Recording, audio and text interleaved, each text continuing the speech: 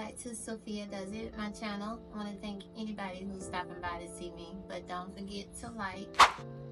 It's so free.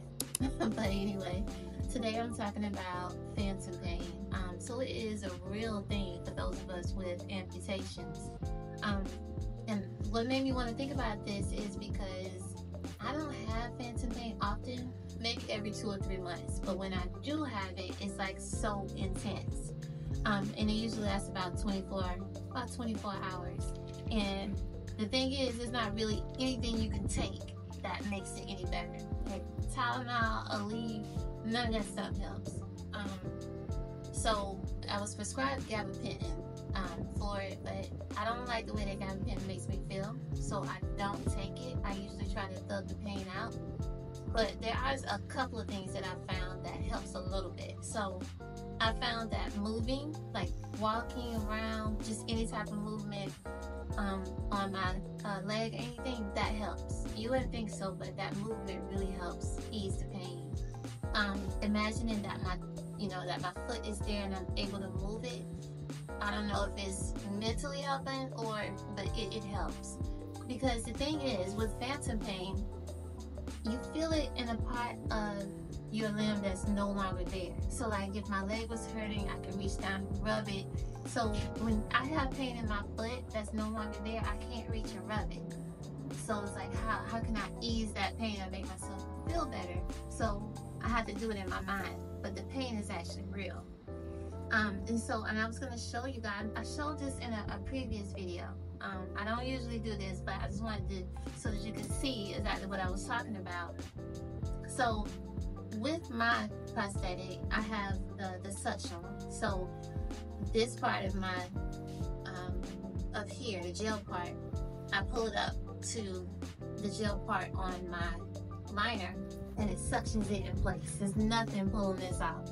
It's not gonna fall off when I'm walking. I've been on roller coaster rides, nothing pulls it because it's like steadfast on there, and I have to make sure there are no holes or anything in here so that it's airtight. So when I take it off, and excuse the tape up here, I lost some weight, so we had to put something up here to make it a little tighter, just so we didn't have to do a whole sleeve. But I have some, a little bit of tape up here and some cushions on the inside that they placed on the inside for me. You can see those cushions just to make it tighter on my limb.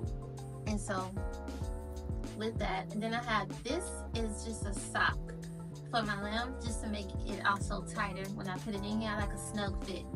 So this is just like a 1-5 sock. This is a specialty sock for prosthetics, right? And then I have this sleeve. So with this sleeve, you take it out that way. And you have to make sure that this is you don't want an infection.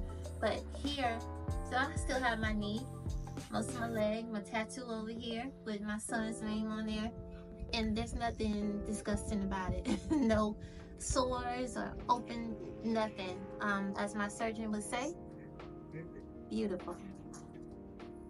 So whenever they did the amputation, the skin flap, when they cut it, it's my bone right here, and they brought the skin back up this way, and it healed across the front right here. And he added extra cushioning, fat at the bottom of my leg. So I ran into some people who are like, I can't wear my prosthetic all day. But I wear it all day, no problem, walk around. I just walk constantly with no pain. The only time I'm feeling pain is that phantom pain that happens to where my foot used to be. So I still have that pain. And so what I'll do is, like I said, I'll walk around, or I'll imagine my foot there and moving my toes. Moving my toes and my foot to try to make it feel better. But that's about it. I just wanted, so it's just the bottom part. I have most of my legs, so I have 2 legs, 1 foot. But that's it. And every day, my usual routine after taking a shower is to keep my leg moisturized. So I use handy dandy A&D ointment. So I have a big tub of it, and I put that on to keep this moisturized. And I usually have on what's called a sheath. So it's really thin, kind of like nylon stockings, and that because I sweat a lot, and that keeps me from getting water blisters. Because you don't want any type of blisters or anything on your leg because it's so susceptible to getting an infection, and that's what you don't want. And so and then I just put this back on, and I did it right. I like to make sure that this seam is on the outside. It's kind of off right now, but it's close enough. Putting back on my sock, and then putting on my prosthetic.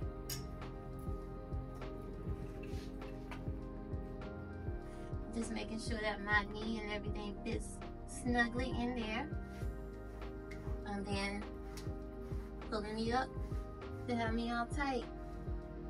Sometimes I leave it down a little bit like that, but other than that, then I'm ready to go.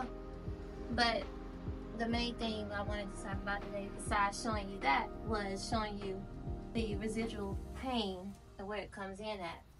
So being blind, I know sighted people sometimes use the mirror method, mirror therapy.